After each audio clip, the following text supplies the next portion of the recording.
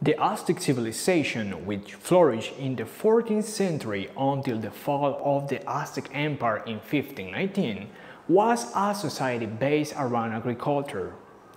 Most Aztecs would spend their days working their fields or cultivating food for their great capital city of Tenochtitlan.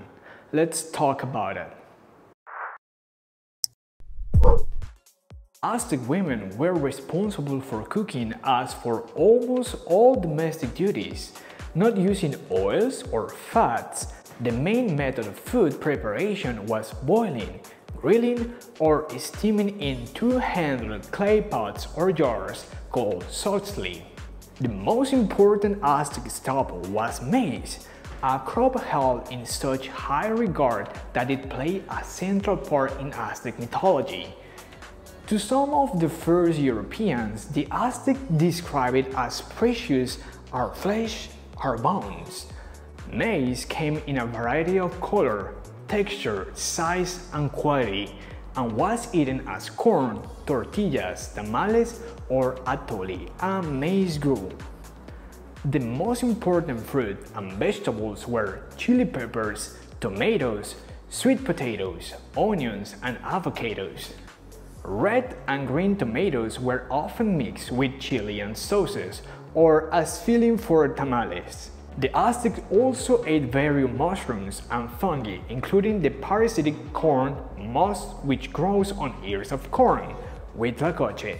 The main fruits consumed were guavas, papayas, custard apples, zapotes, mamey, and chirimoyas. The most common Aztec drinks were atole and pulque, a fermented juice of maguey, the century plant, which was the main drink of commoners. The rich made a point not to drink pulque.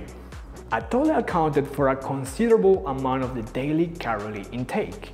Made up of 8 parts water and 6 parts maize with lime, the mixture will be cooked until softened and thickened. The cocoa bean was highly treasured and of high symbolic value in the Aztec Empire. In some cases, it was used as a currency. Cocoa was a rare luxury, favored by rulers, warriors, and nobles.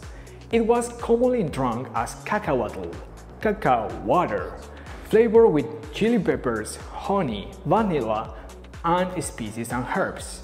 Although cocoa was introduced to Europe in the early 16th century by Christopher Columbus, it was not until Hernán Cortés substituted sugar for spices that it became a commercial success. The word chocolate comes from the Aztec word chocolate. Since it was easier to grow crops than hunt, the Aztec diet was primarily plant-based and focused on a few major foods. Most Aztecs ate twice a day, the first after a few hours of morning working, and the second during the hottest hour of the day at around 3 o'clock.